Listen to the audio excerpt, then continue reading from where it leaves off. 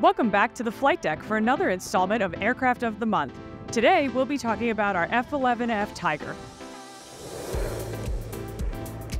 Unlike a lot of our fighters on the flight deck, the Tiger was unable to sustain supersonic flight, only traveling at about 725 miles an hour.